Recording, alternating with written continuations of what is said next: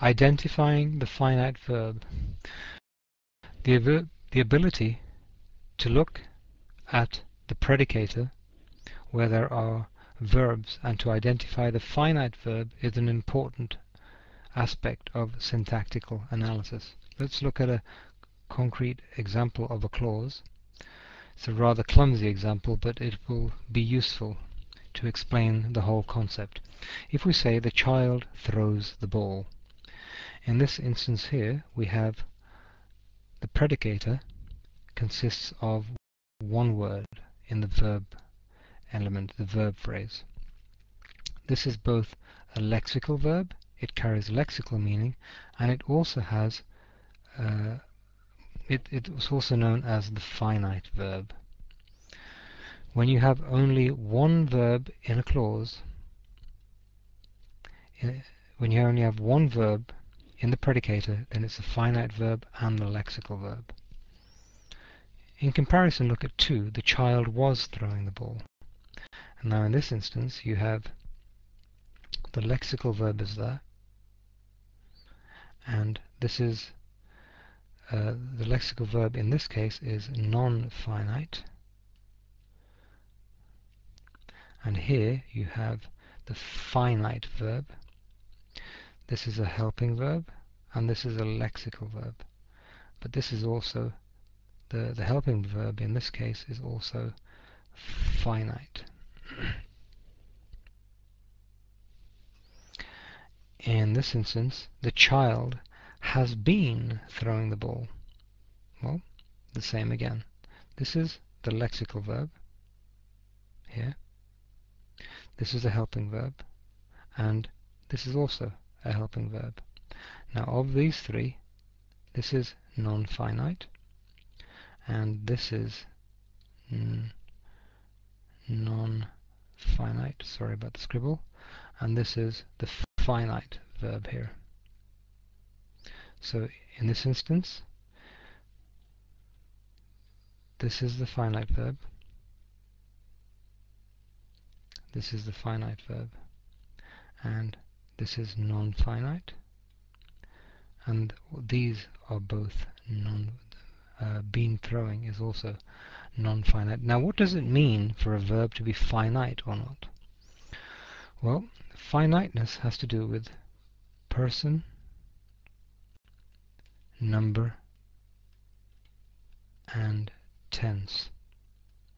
It means that this word, this in 3, the word has is finite. It means that it has a limited application. And what that means is if you change for person, number, or tense, then you have to change the finite verb. So, for example, in 3, if this had been children, 1 child, 2 children, you've changed the number, then you will have to change the finite verb. This would then have to become the children have been throwing the ball. Or in this case, if you'd have changed the number, if you'd written children here, then this would have been were throwing the ball. Only the finite verb changes.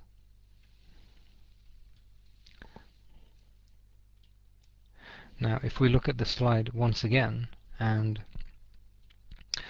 we're in a situation where instead of changing for number, we change for tense. So instead of the child throws the ball, because it's tense, it's another time, we're talking in past time, then you can't say the child throws the ball, you would have to say the child threw the ball. Only the finite verb will change. But in this case, the finite verb and the lexical verb is the same thing. In 2, the child was throwing the ball.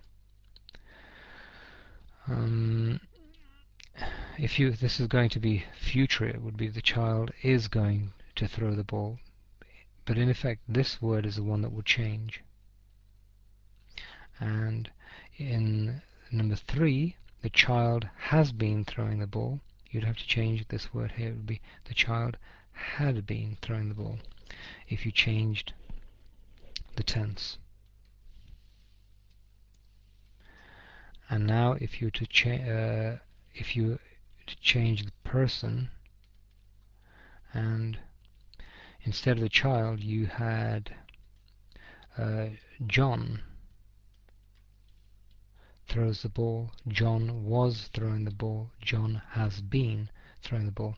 But if instead of John you had they, you've changed the person, then it's they. You can't say they throws the ball, it would become they throw the ball. They were throwing the ball, and they have been throwing the ball. In each instance, only the finite verb changes. It changes for person, number, and tense. The other verbs are non-finite. They do not change when you change person, number, and tense.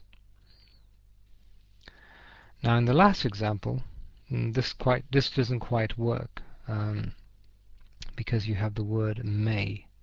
May is known as a modal auxiliary verb or a modal help verb. And it's called a modal because although it's a finite verb, it does not change for person, number, or tense. In this situation here, have and been and throwing, they're all non-finite, and may is the finite verb. How it differs to these other ones, has in 3, was in 2, is that may does not change to another form if you change the person, number, and tense. That's the end of this session.